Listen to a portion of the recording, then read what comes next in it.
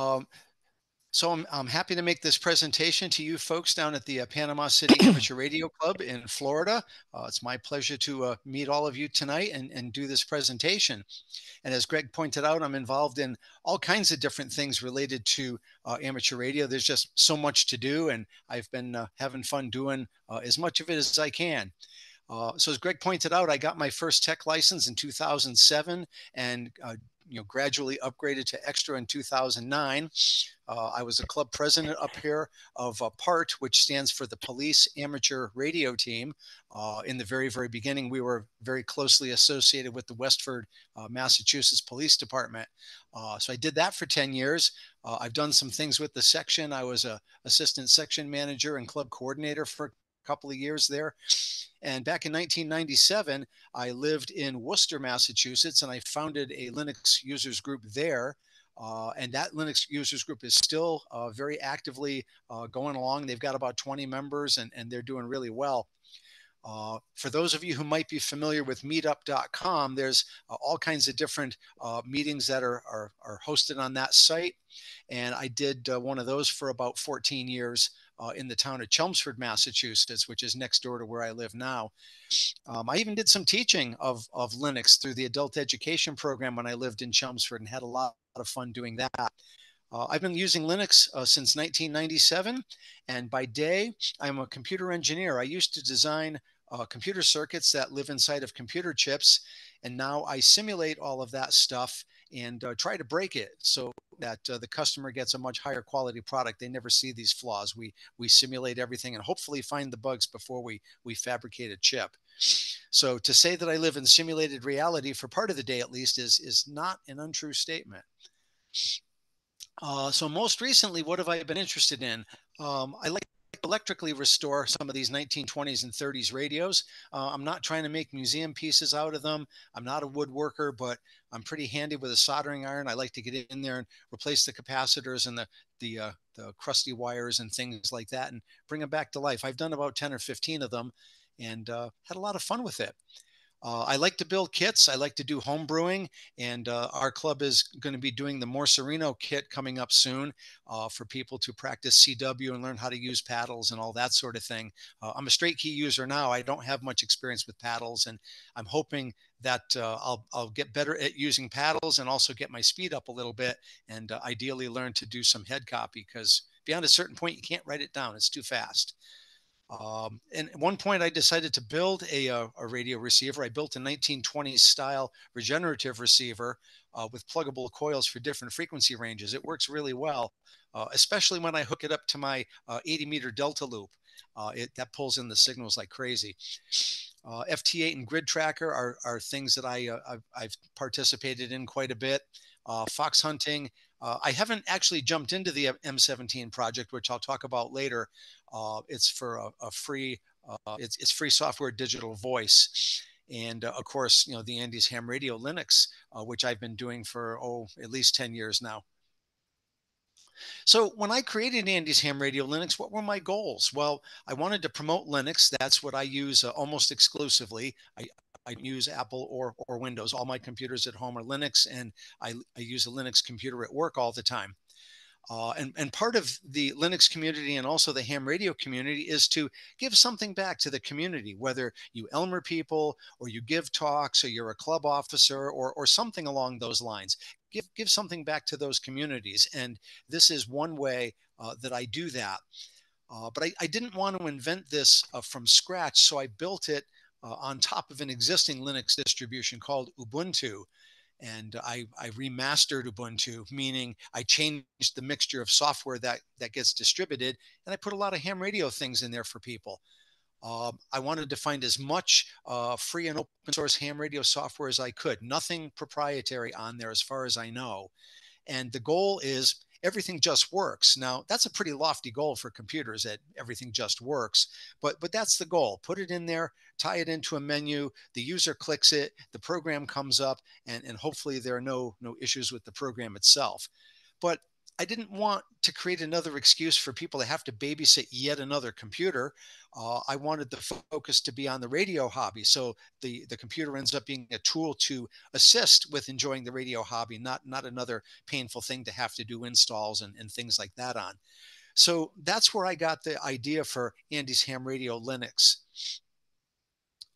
And here's at a high level what you would need to do to use it. So version 25A is the latest version that I released, and I released it just before Dayton last year in May. I expect to come up with another version sometime between now and in May to just refresh the software that's on there. So when you go to the SourceForge website and you look for Andy's Ham Radio Linux, or you search for my call sign, you'll see an ISO file that's on the order of 4 GB, or maybe it's up to 5 now, but it's a pretty good size file. Download that file, and then there's a getting started guide you would read that would tell you how to transfer that to a thumb drive for USB that you would then boot. And ultimately, if you wanted to, you could install it. But sometimes people want to just kick the tires on the software. They don't want to install it on the computer just yet. So you could use something like VirtualBox. For those of you who may be familiar with that, it's literally like running a computer inside of a computer. And in VirtualBox, you can play with it to your heart's content, see what it does, see if it's to your liking, and so forth. Um, Sometimes people are nervous about taking their good computer, which may very well be running Windows. It is possible to configure your computer to boot Windows and Linux, but some folks are a little cautious about that. So take an older laptop, take one that's 5 or 6 years old, and try it there. I think you'll be surprised that it works pretty well. And be sure to read the Getting Started guide. There's like one or two little gotchas that happen exactly once. And once you read that guide and get past it, you should be home free. So what kind of a computer would you want to run this on? Well, any 64-bit computer 10 years old or less ought to do the trick. It needs to have USB. Apple computers I don't think will work, but any standard PC type computer will. You need at least 4 GB of memory, and these days machines have an awful lot more than that. And disk space is like 20 or 25 gigabytes after the installation. And nowadays, hard drives, SSD drives have hundreds of gigabytes on them, so that shouldn't be an issue. And processor speed is not that big of an issue, with the exception of software-defined radio programs. But even at that, a 5 or 6 year old computer really should have no trouble running that stuff. There shouldn't be an issue. Networking, well, not too many computers have wired networks anymore, but that would work, or wireless, and you do need USB to do the installation. Now, before I go on, let me take a breath here. Does anybody have any questions up to this point? It's been very general so far of what you have to do. What I'm going to do now is show some screenshots and dive in a little bit. What does it look like? What's on there? Why would I want to do this? So are there any questions before I go on? Hey Andy, I've got a comment if you don't mind. Yes. Um, I loaded the software onto two laptops and I donated them to the club. So if anybody wants to check this out, I've taken the first step to getting it.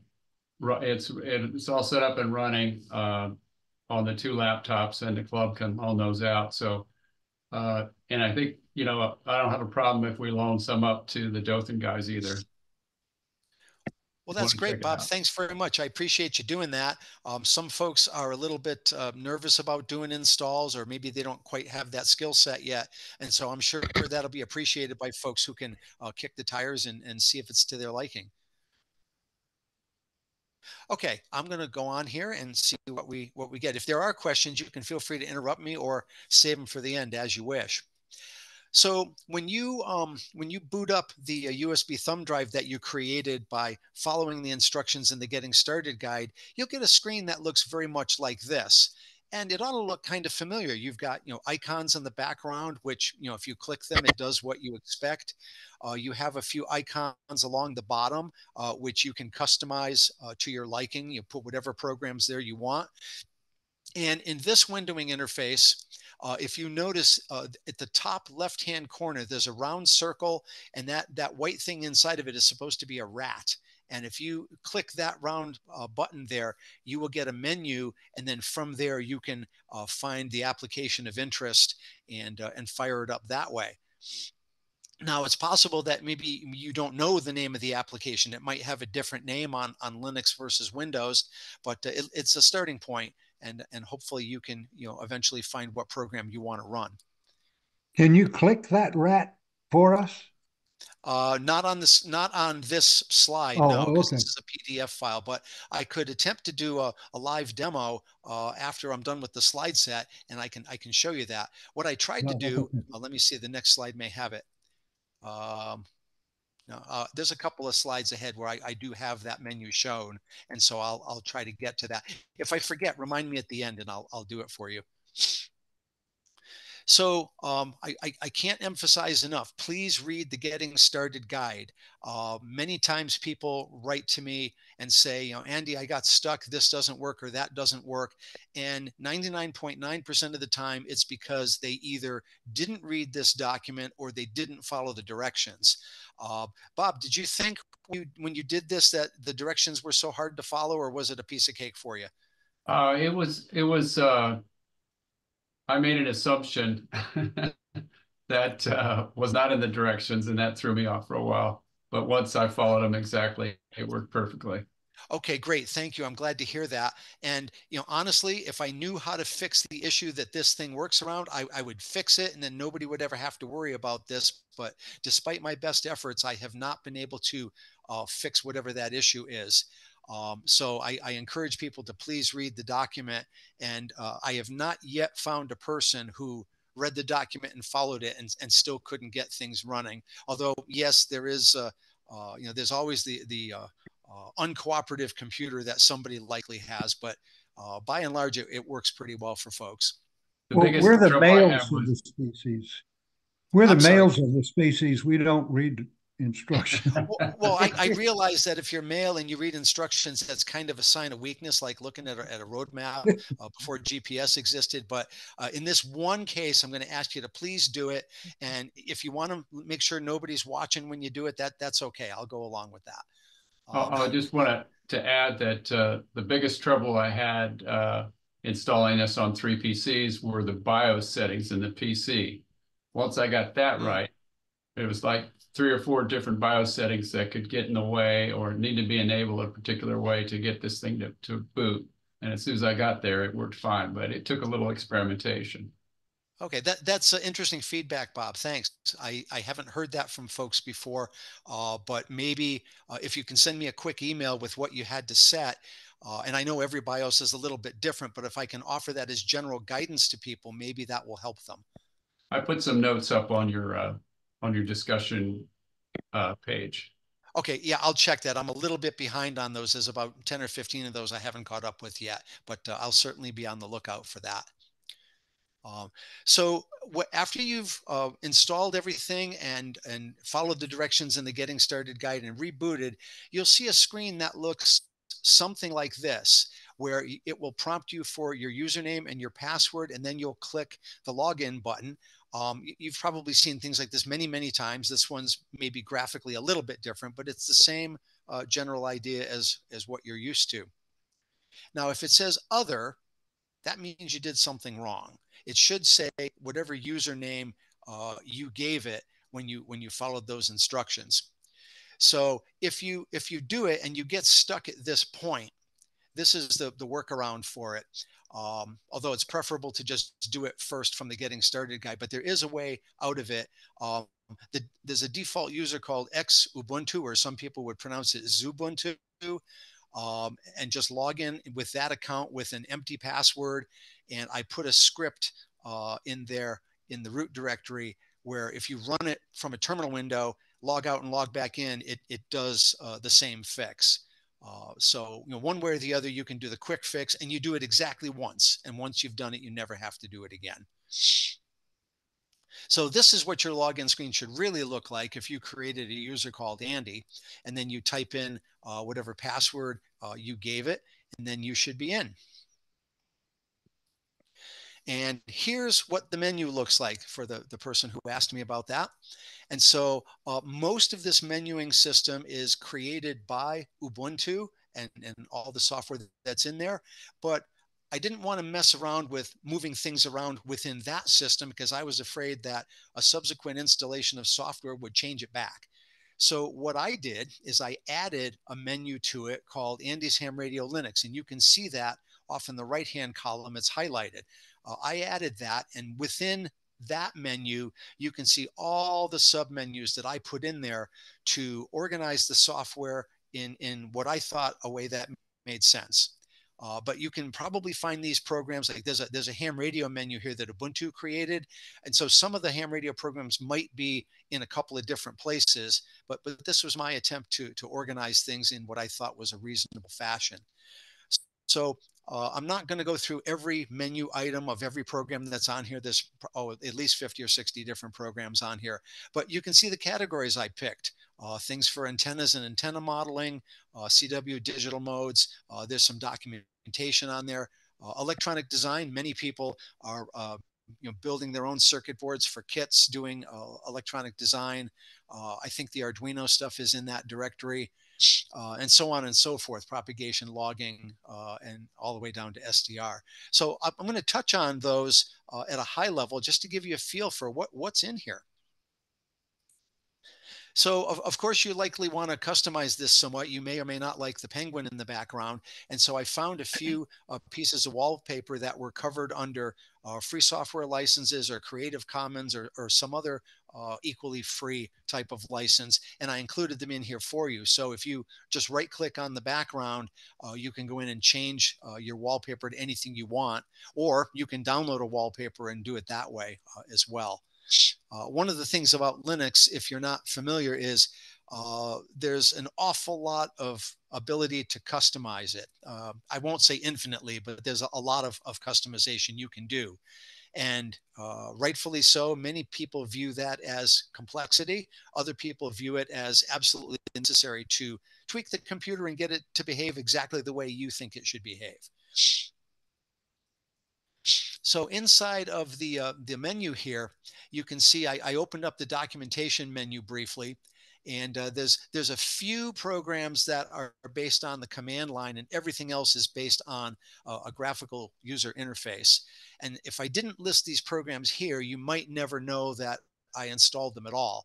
Unless you went looking for them. So that's part of the reason I did it. And by clicking on each of these, it would bring up the appropriate manual page in text mode where you could read about the program and see what's going on. But other than those, perhaps a dozen programs or so, everything else is graphically oriented, as you would probably expect. So when you click on that, of course, you get the this is the directory listing that I can see in the browser using Firefox in this case.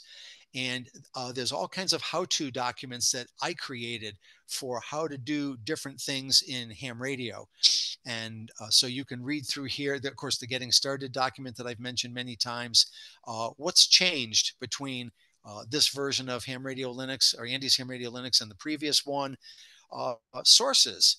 Many things I downloaded directly from source code and compiled it for you because it didn't live in the Ubuntu repository. And so I listed the places from which I downloaded that stuff so that you could see it. And I also put in a document about manual dexterity solutions. My Elmer has Parkinson's disease, and his dexterity is fading fast. And there are some things that you can do to customize your graphical windowing environment to hopefully make it easier for folks with dexterity issues to interact with the computer. So the things that I found, I put in a document here, and hopefully it will help somebody in the future. So there's all kinds of stuff to look at there. So in the antenna menu, there's a few programs that are in here. One of them is a link to a website where you can do your ARV exposure calculations, which are now required by the FCC. There's a program in there for if you want to design a Moxon rectangle antenna and know what dimensions to use.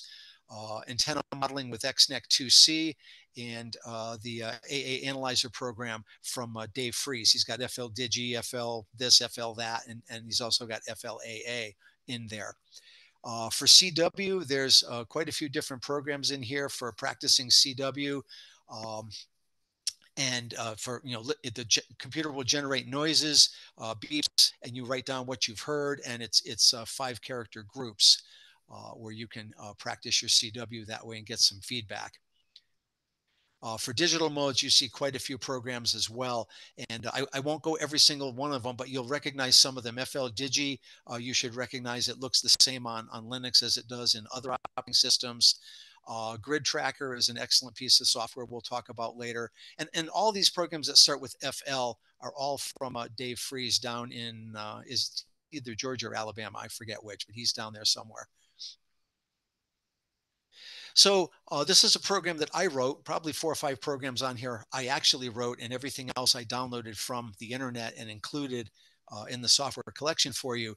But if you want to build a Moxon rectangle antenna, and I did this once, it worked really well, you would type in your frequency of interest, your wire size, if it's American wire gauge or somebody else's wire gauge, you can pick that from in here, and pick your whether you want inches or feet or millimeters, whatever units you want. And you can see the dimensions already on the picture. Hit calculate, and it'll tell you the approximate size that you would need in order to build this antenna.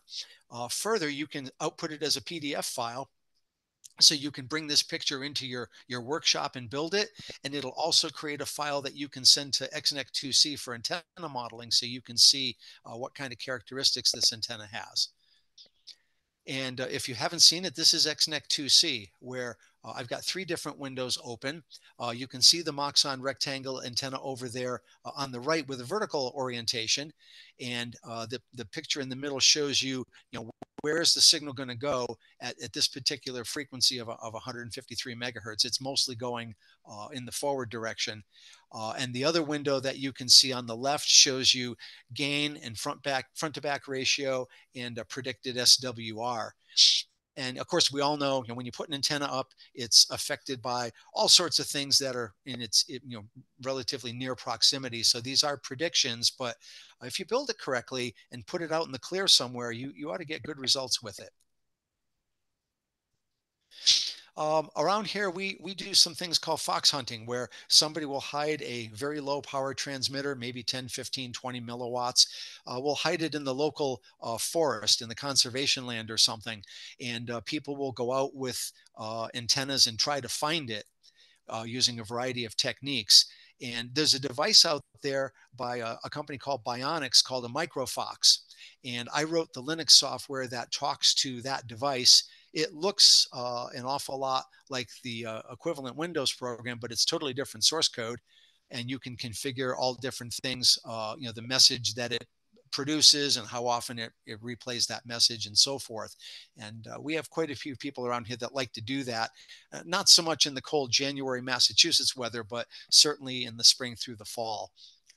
I mentioned Morse code practice earlier. This program XCWCP will generate character groups for you, which you would write down on paper and then go back and compare to what you have here. And then there's all manner of things to change: the words per minute, the tone, and the letter. There's more than just letter groups. There's CW words, like QTH and CQ and 7.3, words like that, and other things that you can have it drill you on. So I tried to put in a little something for everybody in this software collection. And so digital modes, you can see there's a whole bunch of programs in there for digital modes. They're pretty popular these days. Earlier, somebody mentioned PSK31, FT8, FT4, free digital voice for people who may not be familiar with it. All kinds of things in here, and I'll touch on a couple of them. So this should look familiar, WSJTX by K1JT and Company for doing FT8 with the waterfall at the bottom, the people that are on the air in one window and whoever you want to call in another. I like to use this program in concert with Grid Tracker. I think the two together complement each other very, very nicely. And somewhere I have a grid tracker screenshot, and I can show you how that works. So as of the most recent version of Andy's Ham Radio Linux, Grid Tracker is installed by default. I can't say enough about this program. I think it is a most excellent piece of free and open source software. It has some really excellent graphs, or I'm sorry, maps of the world. They will highlight the QSOs that you're hearing. It'll show you when you call somebody, it'll draw an arrow on the map and show you who you're talking to, so you can see in the world where that's going with FT8. And it keeps track of all sorts of statistics for you if you want it to.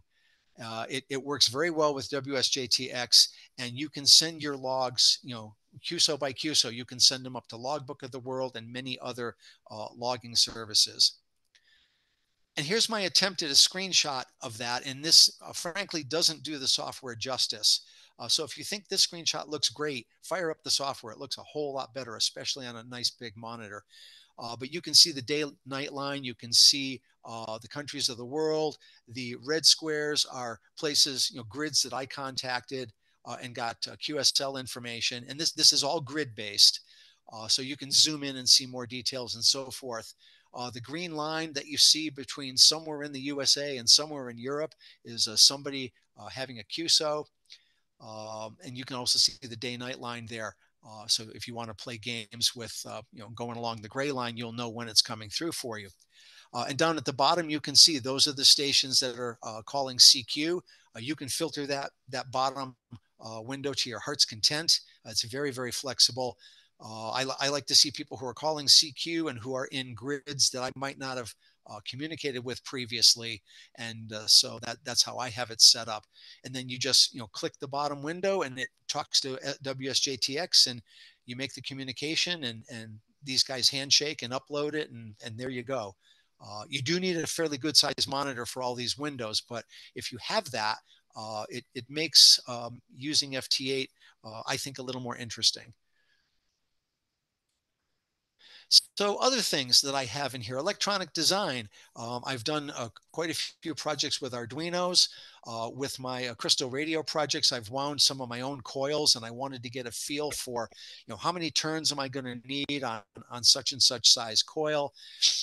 Some people are doing board design, and so they want to look at files that are appropriate for board design before they send it to a shop to get fabricated. Anybody who's done circuit modeling is probably familiar with SPICE.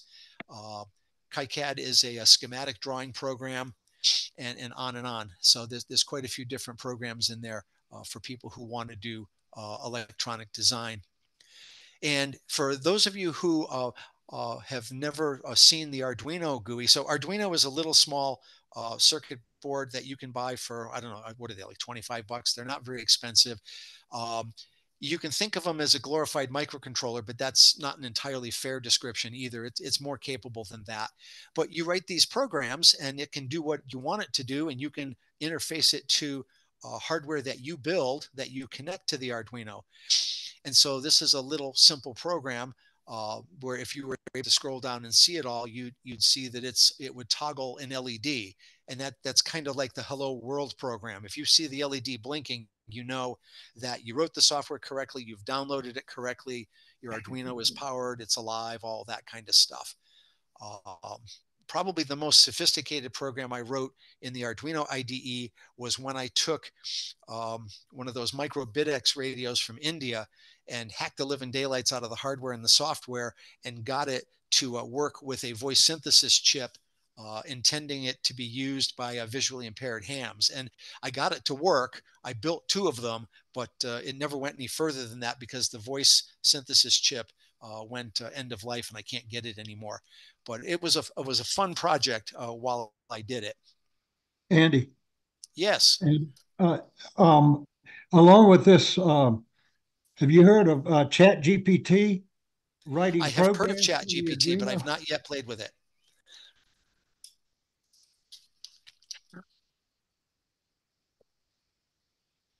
Was there more to the question, Bill? I just wondered if you had tried Chat GPT to write a program for you with Arduino. So no, I have not tried that, but to me that's almost no fun because I like writing software. But if somebody wants to Okay. try that, and no, I don't mean that disparagingly, but I haven't tried it. I have no idea how good the result would be. And for folks who perhaps don't have the programming expertise or don't want to spend the time at that low level, it might be a useful way to go. But I don't have that experience yet. Okay, thank you. Sure. Okay, so I found this program fairly recently, and it looks pretty cool to me. And I have used it to get pretty close to how many windings you need on a particular size form to get the desired inductance. The crystal radios I built were tuning the AM broadcast band. And I found an online calculator that said if you have this inductance and you have this capacitance, it'll be resonant on a frequency in the AM broadcast band, and you can tune things in. But then you have to go and construct that. And typically you've got the variable capacitor already, and you need to wind the coil. And it's really not that hard to do. I've wound them on PVC. I've wound them on all kinds of different things. I've even made spider coils, which I think are really cool, and they work pretty nicely for this. But you can do some calculation here of here's my wire diameter, here's the diameter of the form, here's roughly how many turns I need to get the number of microhenries that I need, and put a half a dozen more on, tape it down, measure it, and you probably have to unwind a couple to get it to right where you want, but it gets you in the ballpark. It works pretty well. I haven't done computer-based schematics in a long, long time. I did it at the beginning of my career, but I haven't done it lately.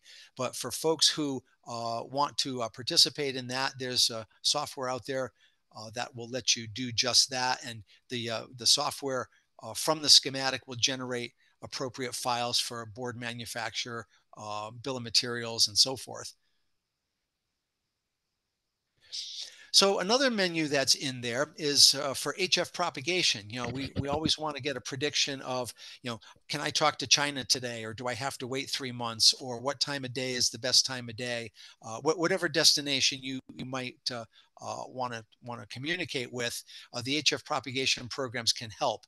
And some of them are installed on here, and a couple of them are links to websites. So VOACAP, for example, is a link to a website that has lots of capability to make these predictions, tell you what band to use at what time of day to have the best likelihood to make the contact, and so forth. Some people have probably seen this top image floating around, where it tells you, what are the predicted band conditions, what are the different numbers associated with the sun, and so on and so forth. And I got permission from this gentleman to include it in Andy's Ham Radio Linux, so that if you just click a button, you can get that immediately without worrying about finding a website that has it. Another program that's a little quick program that I found, where you can type in your grid and somebody else's grid, and it will tell you the bearing and the distance and all that kind of thing. I found that comes in handy when I want to aim my Yagi antenna at somebody. That's one of many ways to do that. This is a screenshot of VOACAP. This is their website, and I did this. So from where I am in Massachusetts, I said, well, what happens if I want to talk to somebody in South Africa, let's say? So you can see on the right, it drew the path, the short path. You could do long path prediction also. You tell it, all right, I'm going to do CW at full power, and tell it something about your antenna when you click those buttons. And one of the things that it will generate is this circular chart or graph here with predictions as to what band and what time of day will have the highest likelihood of making that contact. And so if you follow the color codes along the bottom, you'll see, okay, this 90% is approximately orange, 100% is red by my eyes. And you can see, well, that looks like 1700 hours on probably the 15-meter band or 17-meter band, something like that. And so you get an idea of what has a chance of working and what probably has no chance of working, or very low chance. One of the things we hams like to do is we like to log our contacts, and there's at least 2 programs on here for doing that. This is a piece of software called Xlog, which I did not write it originally, but I'm now the current maintainer of the software, and I use this to do all my logging. It is, I would call it a casual user's logging software. This does not have all the bells and whistles that a contester would want. There's a different piece of software for that, and I'll talk about that in a minute. But I have used this at Field A.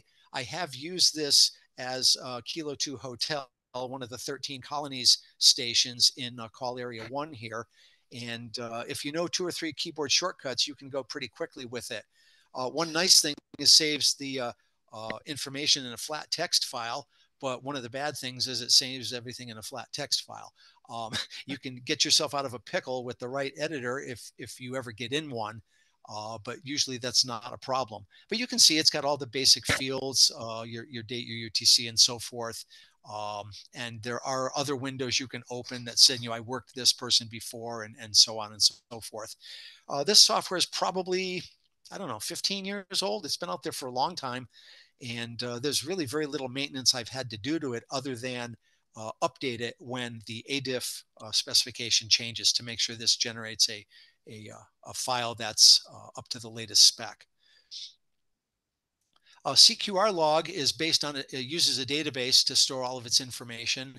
And I haven't used it extensively, but you can see there's all kinds of fields in there. It will go out to various websites and try to fill in those fields for you as you make the contact. And it keeps track of all manner of statistics for you. It's highly customizable, and it is intended for the needs of the contester. Another menu here is the NBeams menu, Narrowband Emergency Messaging System. It is another way to do things as opposed to WinLink, which as far as I know, only runs on Windows computers, and I'm not aware of a way for Linux folks to participate in a WinLink network, although I think people are working on it. But NBeams uses some of the software that was created by Dave Fries, WNHKJ, and I've got that listed here. And many emergency management organizations across the country use this. It's an open source software suite, whereas WinLink, I believe, is not open source. It's proprietary, but it is free to download and use. This suite of software runs on the 3 major operating systems, Linux, Windows, and Apple OS, was it OS 10, I guess it is. There's no infrastructure required. You don't have to have some server that's up and running already that you have to talk to. It's just, my radio's up, your radio's up. We both have the software. We want to communicate. Here you go. And there's even an email program tied in with it. So if you wanted to send short, simple text emails, you can do that. Rig control. So there's quite a few programs in here related to rig control. I'm just going to go over them briefly. This one, a gentleman wrote specifically for ICOM 7300s, 7610s, and other radios from ICON, relatively modern ones. And you can look at a variety of features from this graphical interface. Talks directly to the radio. You can do controls here. I don't know. I suppose this could be used in a remote radio situation, but I've not tried it that way. But some folks would rather do push buttons on the computer than push buttons on the radio. So this is an alternative way to control your rig. I also have a program in here for satellites for accessing the AMSAT satellites, and so you would use this program to analyze the telemetry that you would hear from a variety of satellites. And AMSAT updates this program periodically, and I try to get the latest version on here that I can for folks that are interested in playing with the satellites. I happen to like this program. I haven't used it in a while, but when I did satellites, I used it all the time. It's called gPredict, and it draws a nice map. Here it looks a little squished. On a bigger monitor, it looks better, but it shows you, you can tell it's dated because there's a couple of satellites on there that I'm not even sure are in orbit anymore. But You can see the footprint on the ground of where you have a fighting chance of hearing the satellite. If you click other buttons, it will show you the path of said satellite. It'll tell you when the next time is that the satellite will be in range of your QTH, which you can program into it. It also has a way to control an azimuth elevation rotator, and I built a homebrew one and used an Arduino to communicate with this to get it to aim my antenna. And it'll talk to other rotators as well. It's pretty nice. It's pretty stable. I haven't had any problems with it. It's been out there a while. And if you want to play with satellites and things, this is one way to do it. Software-defined radio. We're doing a lot of that these days. In fact, most of the new radios have computers inside them and are software-defined, and the push-button interfaces that we're used to are merely suggestions to the computer to do different things. There's a really very powerful piece of software called the GNU Radio Companion, and you can quite literally draw a block diagram of a signal processing application and hit the go button, and it will quite literally write the software for you and do that signal processing. You can tell it to use a variety of devices as input. You might want to use your speaker as output, for example. And so here's one example I think I have on the next slide. Let me look real quick here. Okay, so I'm forgetting what that one does, but this is a picture of the kind of thing you can do. So if you have one of those RTL SDR USB dongles, you would hook that up to the computer, and that box, big box on the left, is a representation of that hardware. And quite literally, you draw lines between these boxes, you aim the arrows in the right direction, and it's just a high-level block diagram. And you say, well, how can this work? Well, underneath, there are computer models that represent all of these things. And if you want to get into those details, you can, because it's all free and open source software.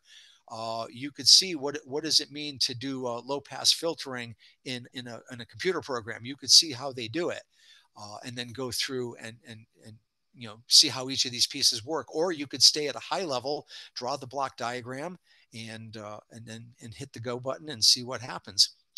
So one application that I wrote is an FM radio receiver using an RTL SDR dongle, and it's got limited bandwidth. I think it's a couple of megahertz, but this is what I got it to display without too much effort. You can see there's a strong FM radio station here right around 99.5 megahertz. And oh, there it is right there, the station drop down WCRB out of Boston. And I programmed 3 or 4 stations into that drop down menu, and it will jump to that frequency, and you'll hear that FM station coming out of your computer speaker, all with software defined radio techniques in the software. Another program for doing software-defined radio is called GQRX. It can talk to the same type of RTL SDR dongles and many other types of SDR hardware. You might recognize that frequency. 162.525 is one of the frequencies for NOAA weather radio. And around here, there's a couple of those that I can pick up. But this is the strongest one. And I was listening to that one day on the computer. You tell it, what kind of a signal it is and what you want your filter widths to be and so forth, and hit the right couple of buttons. And before you know it, you're hearing that station on your computer. Hook the dongle up to an appropriate antenna, of course. I haven't played with this program. This is a relatively new one that seems to have a lot of bells and whistles, called SDR Angel. I threw it in here to give it some visibility so people would download it and use it. But as far as I know, it's one of the few programs out there that supports the M17 digital voice modes, which I haven't talked about yet, but I think I'm about to.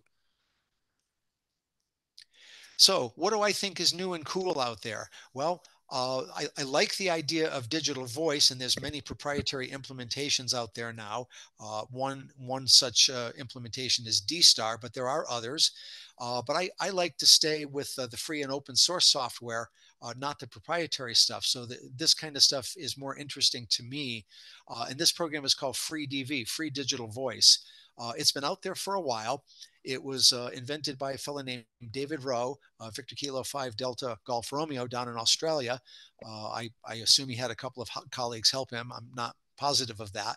But it's widely believed that this software has no issues with patent encumbrances or anything of that nature because it's based on his college thesis work from many decades ago. And that's been out for a while now. But what some folks decided to do is take the codec from it and create a project called M17, where they're trying to reproduce the kinds of things that you can do with DStar, except using this encoding decoding mechanism from codec 2. And it's a very active project. M17. The gentleman who leads the project is in Poland. There's some folks 20 minutes north of me in New Hampshire that are involved, and so forth. And the link is here, m17project.org. That's actually a little tricky to find because apparently there's a military weapon called M17, and the search engine gets a little confused as to what you want. But one of the things I did for this project is I took a couple of those TYT MD380 transceivers. They're DMR handheld transceivers. And I voided the warranty. I wore my I void warranties t-shirt. I voided the warranty. I hacked the hardware and followed the instructions and got them to be able to communicate using the codec 2 voice encoder and decoder on these handhelds. They were much happier having been liberated from running proprietary software, and I have had a chance to use them with buddies of mine. I did 2 of them because having one by itself doesn't do you much good. And I put some of that software I put on the most recent version of Andy's Ham Radio Linux to let people get their feet wet, to give the project some advertising and so forth. And I'm eager to learn a lot more about M17. I just haven't quite had time to jump into it yet. So this is the point where I want to thank everybody who downloaded it, uses it, tried it, hated it, loved it, whatever the case may be. I would probably create this software collection anyway because I like it. But at a certain point, I said, you know, I should try to share it with people. So way back in May of 2011, I released the first version, version 10.10, because I didn't think the first 9 versions were worthy of leaving my home.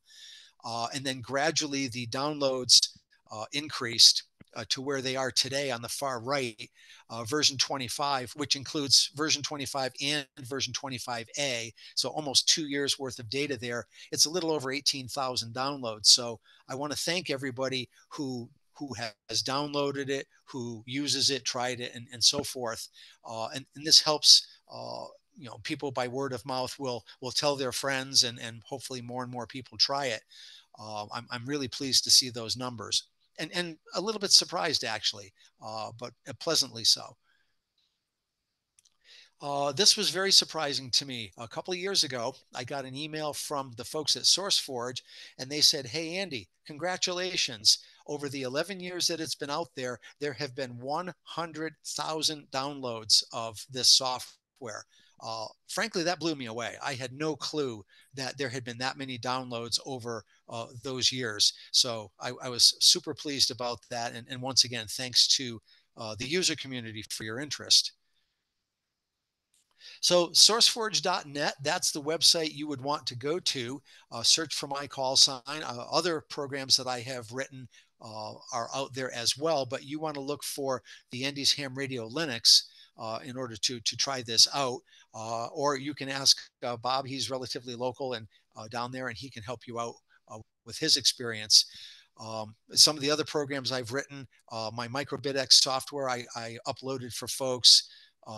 Programs I've written for a couple of Bionics devices with their assistance at the software interface for their devices. My current club president, George, Kilo 1 India Golf, was many years in the Navy, did a lot of CW there, and he created a system that he calls Wordsworth for learning CW, and I helped him with a couple of Linux-based programs to assist people in learning CW that way.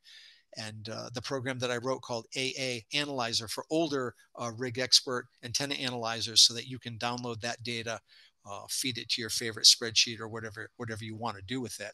It does not work with the newer Zoom models. I haven't had a chance to get in there and do that yet, but it does work for the older models.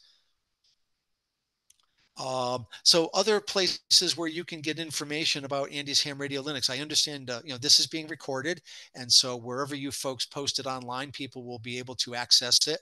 Not quite some time ago, it was a few months ago, I did a presentation for Rat Pack. It's a group called Radio Amateur Training, Planning, and Activities Committee. And I put the link there for the talk that I gave them, very similar to this talk. And a gentleman on YouTube who calls himself the Old Tech Guy, a fellow named Kevin, KB9RLW, did a very fair review of Andy's Ham Radio Linux, showed the good parts, the good, the bad, the ugly. He tripped on a couple of things, and it was all totally fair. And if you want to see something of his experience, take a look at that YouTube video. And this is my last slide. So I'm going to open it up for questions in case anybody has any. And also thank you for the opportunity to give you this talk. So let me take a breath here for a minute and get a drink of water. And who out there has any questions for me? I've got a question. Okay, let's make a show of hands. Who's still awake? Okay, that's fair. I got a question about the satellite program, for watching where the satellites are and the footprint stuff. That's very interesting. Have you gotten to the point where you can control radios, particular Doppler shifts and stuff on linear satellites and like that? Yes, the software supports controlling, doing rig control to control radios, change frequency for Doppler, and so forth. It also has pieces where it will control a variety of different rotators for satellite antennas. It'll do both. Oh, really? Okay. And so do you download the LTEs from the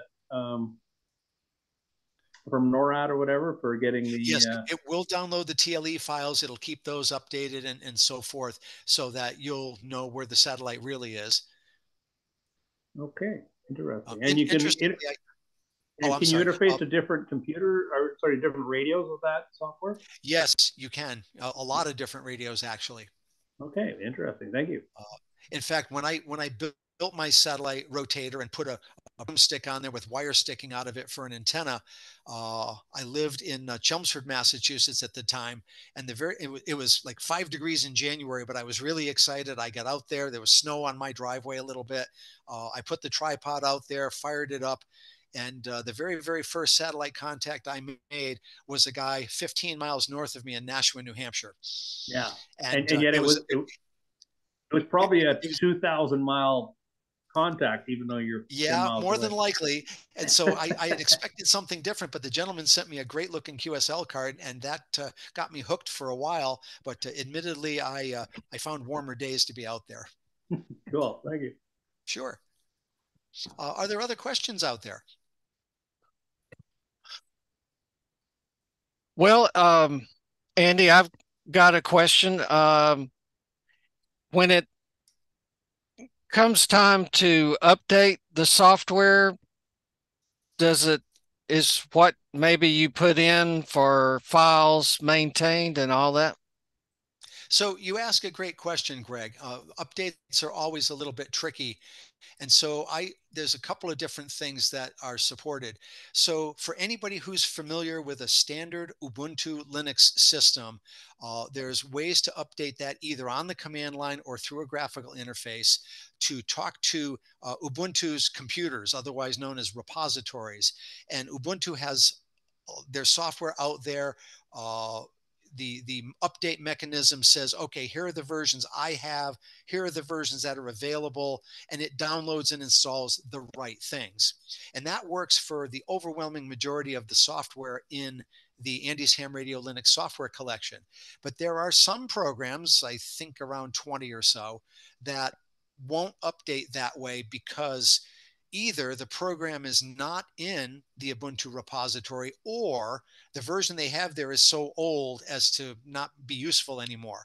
So what I've done in those cases is I've downloaded the source code and compiled it myself and installed it for you and tied it to the menu system and so forth. So unless you know how to do that, you would not be able to update those pieces of software short of going to a whole new version of Andy's Ham Radio Linux.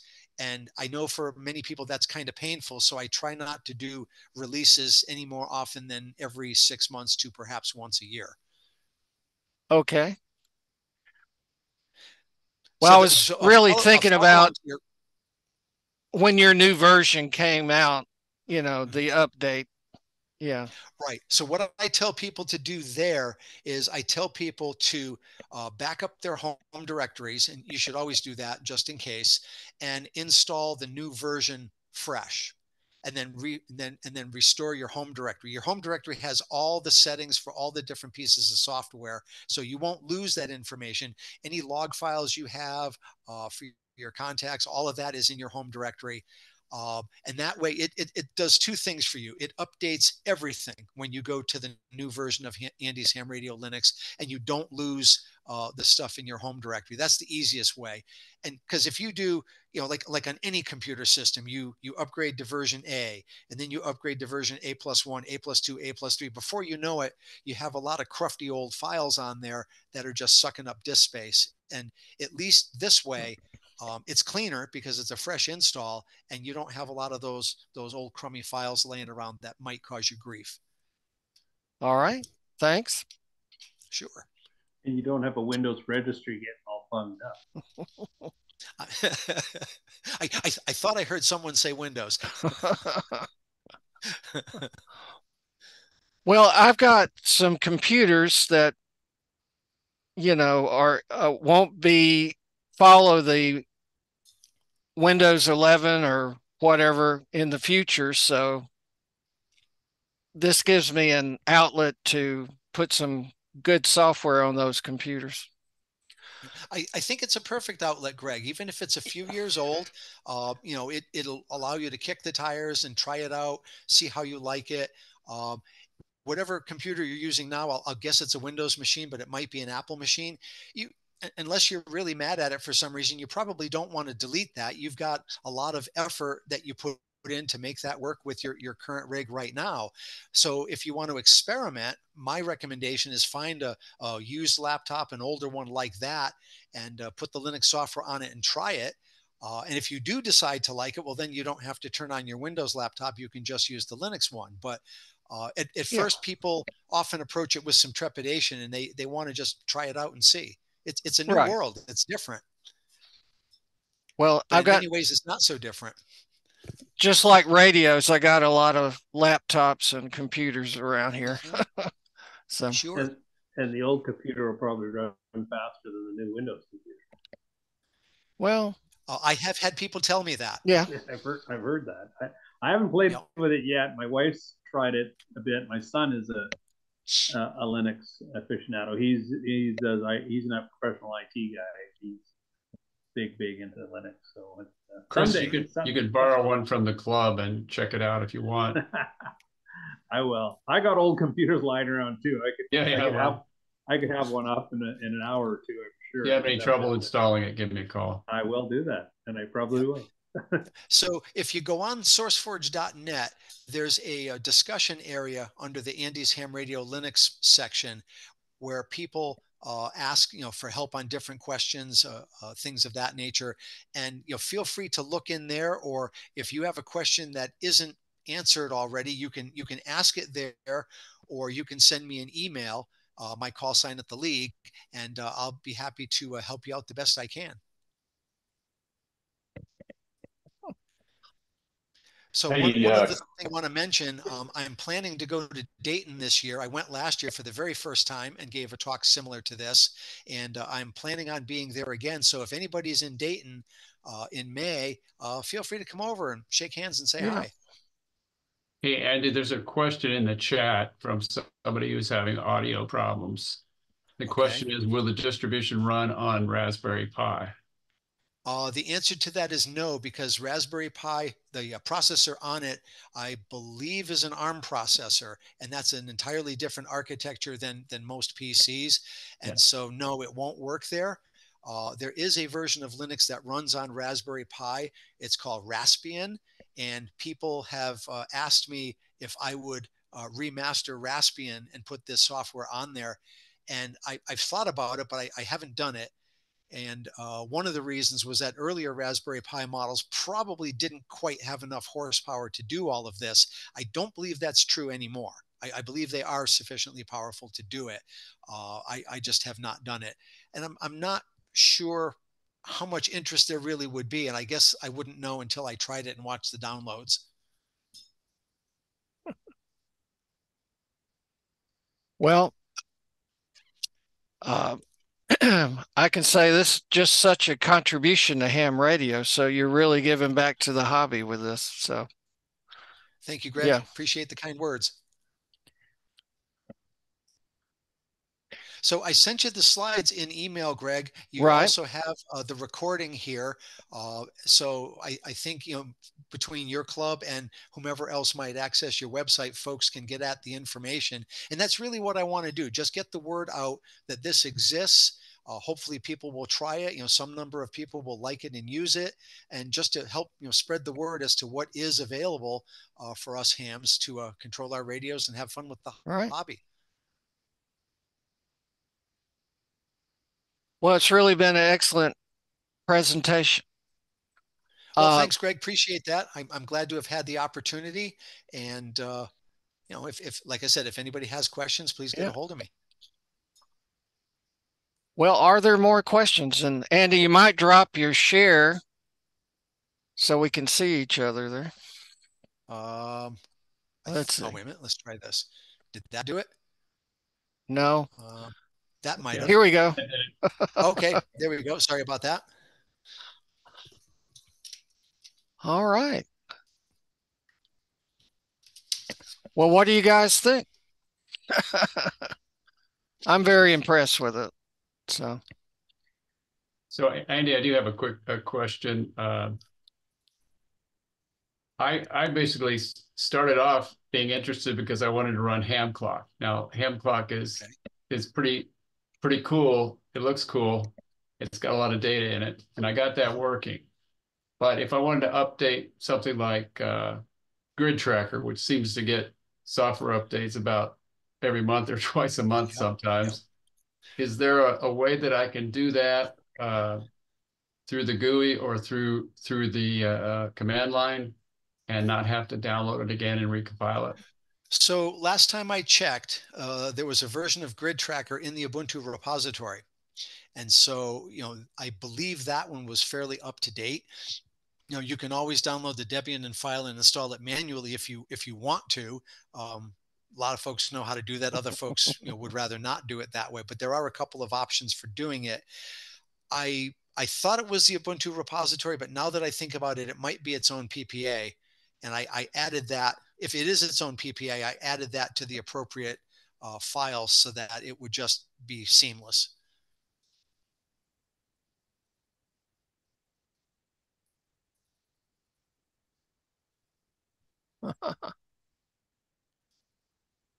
all right. Well, once again, I want to thank you, Andy, for joining us and um, giving us a very interesting presentation for our Monday Zoom. And this is certainly good for beginners and returning hams, I would say. So thanks so much. Now, you mentioned about sharing your computer earlier. Yeah, if you want, I can try to do that. Yeah. Let's see if Zoom will let me do that, or if I'm going to get infinite screen inside of a screen. Let's see here. So I guess Zoom runs on Linux. I'm running it through the Chromium browser. Oh, okay. And I said join via the browser. I'm not Oh, using okay. any Zoom Okay. app or anything like that. Let's see here. Will it let me do this?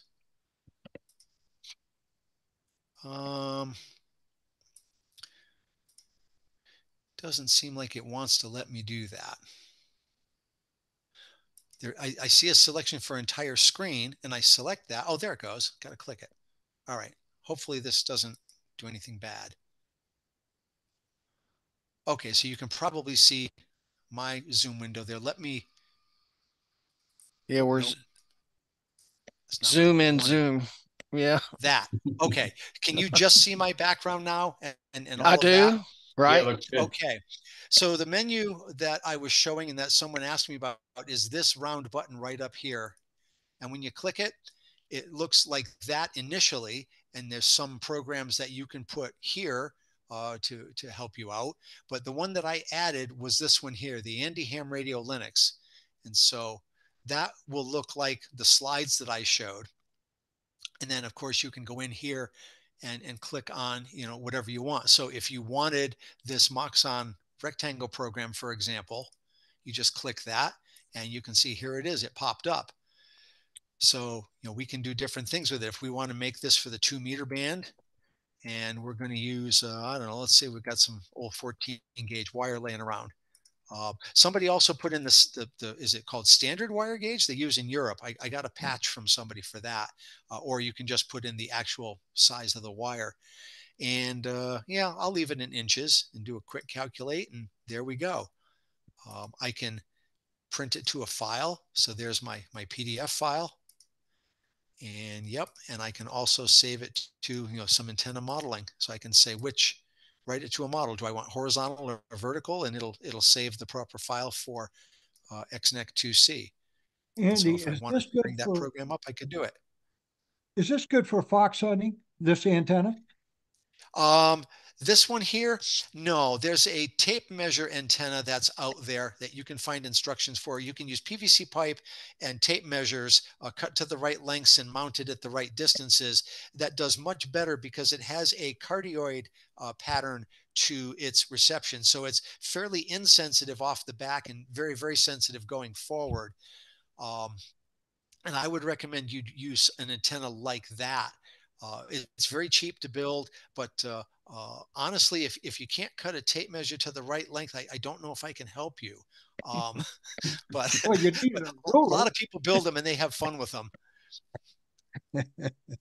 You know. So other things in here. Was there any particular menu that anybody wanted to maybe have me talk about in a little bit more detail?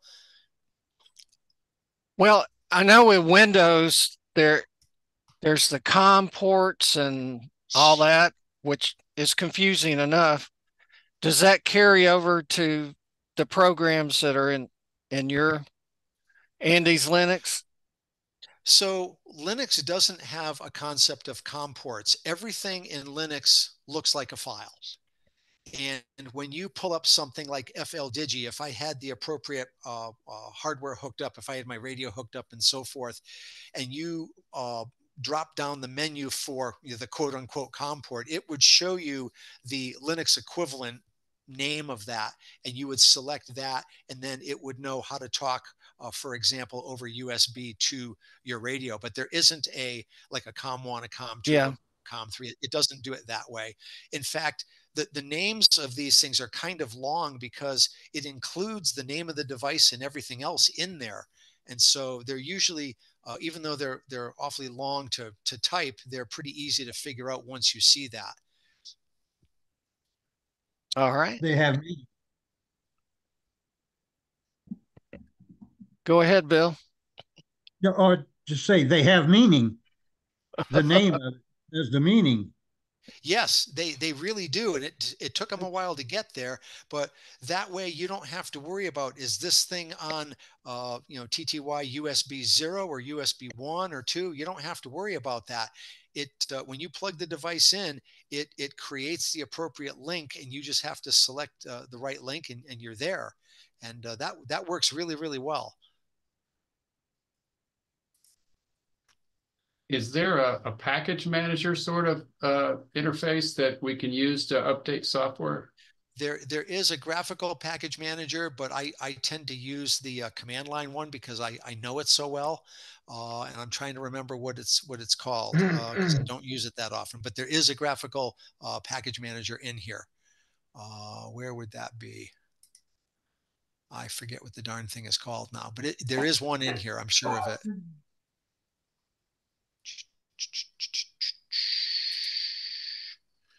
Is use Yeah, semantic? I'm not finding it right now, but it's in here. Okay. Synaptic Package Manager. That's it. The software that might replace WinLink has got me kind of interested. What kind of specs has it got for signal to noise ratios and stuff? The Vera package with WinLink has been quite impressive that our Aries people are using. Are you getting anywhere close to that in specification? I can't answer that question in that level of detail. What I can tell you is that the NBeam software suite uses FLDigi and a couple of other related programs, and whatever modes you can transfer messages by in FLDigi, you could use all different kinds of digital modes to do it, as long as you and the other side agree on what mode to use. It's really flexible. There's a program that goes with that for sending the different formatted messages. Now, I'm not an MCOM person, so I'm on the end of a limb here. There's the standard message formats where you fill in the blanks and send it with word counts and all. And those pieces of software all work together to create this system called NBeams. It's not just one program. It's a suite of programs that play together. Okay, I understand. Yeah, so you could almost use much like JS8 Call used Joe Taylor's algorithms. You could incorporate that into this system as well if you wanted. I believe that you could. I've not tried it, and I've not seen anything where anybody did, but in theory, I think it should work. Yeah. The big thing WinLink got is all these servers set up all over the world, relaying into people's snail mail system, but I think that'll come to an end. I can't see why we should be going to a proprietary company, to be doing this kind of stuff with ham radio. Personally, I'm a big advocate for non-proprietary stuff. Right. I mean, on one hand, the folks who write WinLink have a right to, write it any way they want for any computer they want. They have every right to license it the way they want. And I appreciate the effort that they're putting in for the folks who choose to use it. But like yourself, I personally prefer the free and the open source. I think more people can contribute to it. Find bugs, create patches, so on and so forth. It tends to be it's open, it's defined. People can see what's there and maybe add things to it that the original authors didn't consider. So that's the way I go. But the WinLink team probably has limited resources, and for whatever reason, they either don't have a Linux programmer or maybe they just choose not to go that way. I'm not sure. I've never spoken to them, but it's out there. It works. But if I were to jump into it, I would probably go the NBeams route. And there are big MCOM organizations out there that are doing just that. Interesting. Thank you. Okay. Does anybody have anything else that I can show them or answer for you? All right. Well, I'm going to stop sharing here for a minute, but I can always turn it back on if I need to.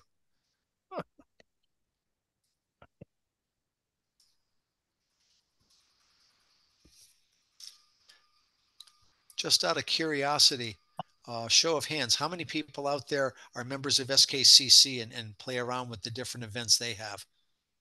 A couple of folks? Cool. Well, if I don't have your number, send me a message someday and I'll trade numbers with you. Yeah.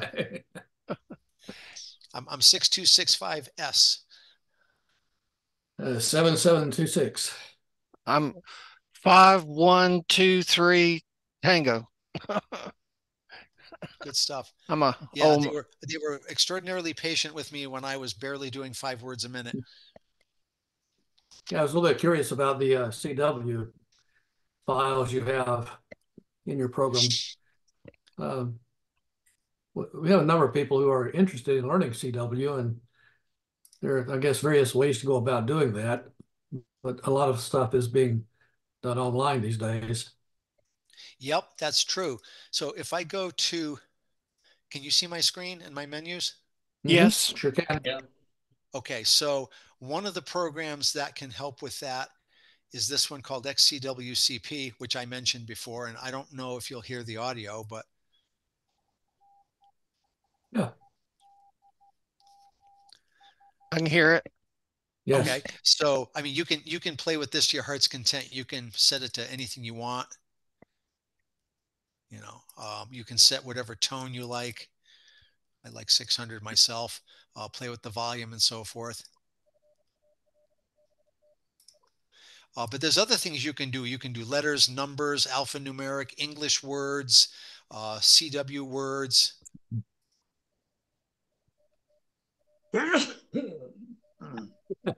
etc. So there's all different kinds of things you can choose to drill yourself on, and you just write it down and compare it to here later.